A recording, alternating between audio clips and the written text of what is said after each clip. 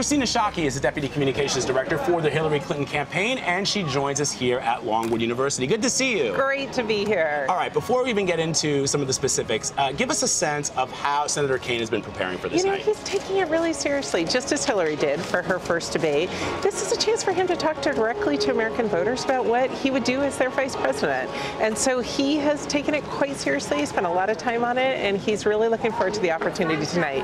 And over the vice president, not a lot of Americans know Senator Kaine, and so Hillary is really excited for people to get to know him and see why she chose him for this important role. We have a new CBS News poll that finds 67% of registered voters say they're undecided or don't know enough about the vice presidential candidates to really make a decision. We know in the big picture, Kristina, it's not the vice presidents that really call the elections or make a difference, but what do you think he needs to do tonight? Well, I think this is just an unprecedented vice presidential debate. We've never had anything quite like this. In the past, when the vice presidents debated, what people were trying to decide is would they be qualified to be one heartbeat away from the presidency. I don't think that's the issue with either of these candidates. I think the real question is Donald Trump qualified to be the president?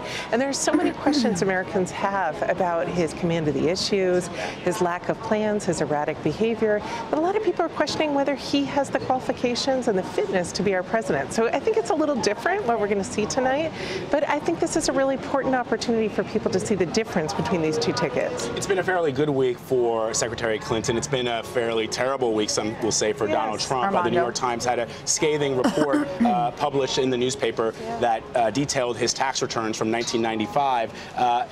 He lost $916 million, which would have offset perhaps some $50 million in taxes that he might have paid over the course of the years from 1995 till now. How is Senator Kaine expected to address that at this debate? Well, this is a really important issue. I think we learned two important things from that explosive reporting. First, that he had just an epic business failure in 1995 to lose almost $1 billion. I mean, he drove 3 casinos into the ground. He failed in the airline industry. And it's really remarkable for him to lose that kind of money. For somebody who's running for president saying, let me do for America what I did for our companies, I think we're seeing, since we finally have seen some of his tax returns, that that's a real problem.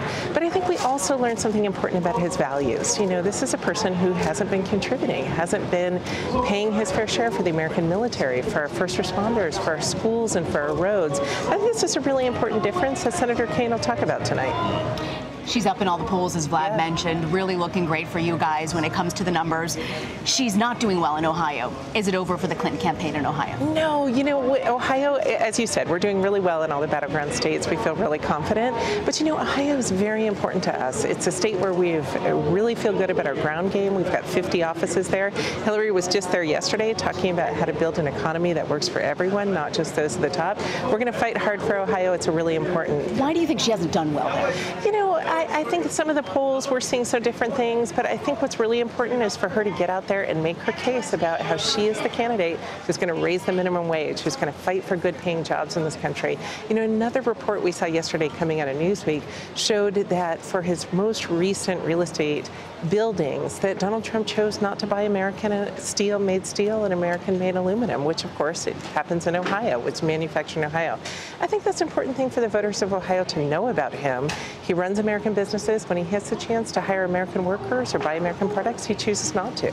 Kristina, one of the criticisms Donald Trump and his campaign have leveled against Secretary Clinton is that regardless of some of the gaffes that he's made, some of the rhetoric that he's used, he's a businessman and he's signed paychecks, he's given people a livelihood. They've criticized Hillary Clinton for not ever having done that in her life. In other words, having been in government for most of her life. How do you address that?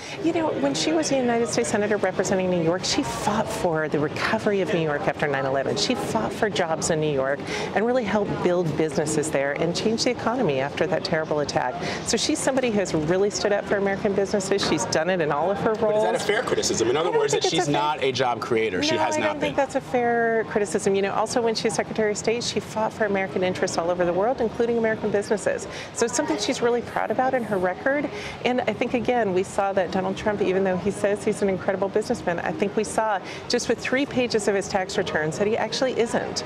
And that's one of the reasons we need to see the rest of his tax returns. We don't know. You've talked about the tax returns, but what he did was completely legal. There was nothing illegal about it. Do you think the Clinton campaign should focus more on redoing the tax system than attacking him? You know, again, we're not disputing that it is legal, but I think it tells us so much about him. Again, an epic business failure. He lost almost $1 billion in 1 year. And then we've seen that he's gotten rich. He used a rigged system to his own advantage off the backs of working people. I pay my taxes, you pay your taxes. Millions of American families across this country pay taxes. And we understand that Donald Trump didn't. He took advantage, it's illegal, but he took advantage of the system to better himself at the expense of other people. Who are you focusing on right now? Because the number that really stood out to me was something about 5% he was polling with independents in Ohio, and now it's up something like 15%. That's a huge jump with people who are on the fence. Does that trouble you? You know what? Again, we're going to fight really hard in Ohio. You saw she gave a really important speech there yesterday about what she would do, her concrete plans to grow the economy. I think that's a really important message for Ohio and the rest of the country, and she's going to get out there to earn every vote.